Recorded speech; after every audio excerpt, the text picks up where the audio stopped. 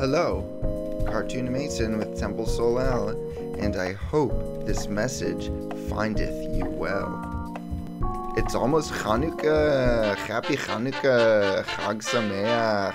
Happy Hanukkah.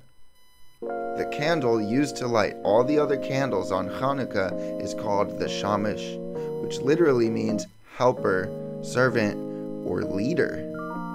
The rabbis love this little shamash candle because it teaches us deep spiritual lessons. Some of them stare at its light for hours on end.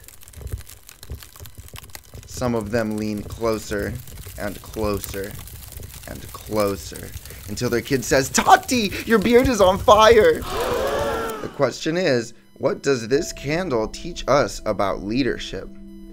Well, Rabbi Johnathan Zichrono Livracha, explains that there are two forms of leadership: power and influence. They are very different, almost opposites. Here's a thought experiment.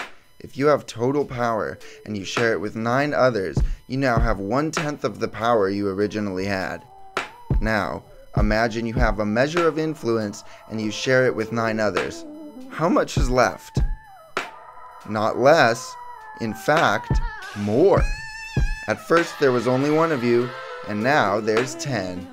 With power, the more you share, the less you have. With influence, the more you share, the more you have. The shamash candle represents influence, and the light represents light, which represents love and connection and joy and God and peace and life. So just like the shamash candle, we should each try to be like a shamash person, spreading our light to those who need it and to those who don't need it, and generally just having good vibes and helping others. The more you share, the more you have. Ezri me'im Hashem osei shemayim va'aretz. My help comes from God, who creates the heavens and the earth. That's the best helper, because the help will never run out because it's God. So I pray that we can all tap into this source for help when we need it, instead of drinking coffee. What am I talking about? Happy Hanukkah!